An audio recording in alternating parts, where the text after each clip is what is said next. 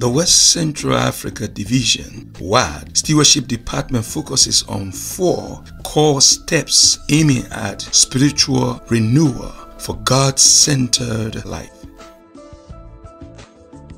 Our methods foster on teaching and training through advisories, seminars, and workshops at every level, leaders, pastors, and members. Here are some of the major activities we had in the period of 2016 to 2017. After our own advisory, we have conducted 9 advisory in 9 unions and plan to reach the remaining union.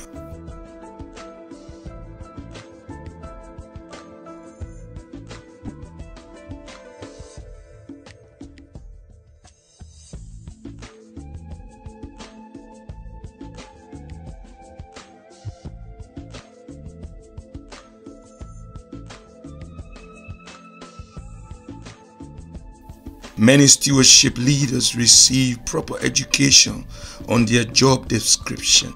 Very clear and specific instructions were shared to address the persistent issue of the proliferation of offerings in certain places. We can see the flowers and very soon the fruits of the education and awareness of the blessings of being faithful and generous. From the financial point of view, between 2010 and 2016, we saw an increase of 53% in tithe and 118% in non-tithe income. This is due to the faithfulness of the members. The fund balance has increased by approximately 750% between 2010 and 2016. Our liquidity rate reduced to 43% in 2016 due to the huge accounts receivable that will be recovered very soon.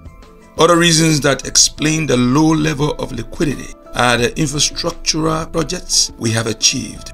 First, the construction of the Millennium Guest House suite in Liberia. Second, the acquisition of about 12 acres land in Abidjan, Grand Bassam. Third, the acquisition of the WAD Annex Office in Abuja, Nigeria. By God's grace, we plan to improve our liquidity by the end of 2017. We are facing many challenges: poor reporting, denial of the practice of systematic benevolence, rejection of the combined offering plan, unfaithfulness, and poor emphasis on stewardship in churches. We will continue by God's grace to educate and show the way to happiness and good stewardship.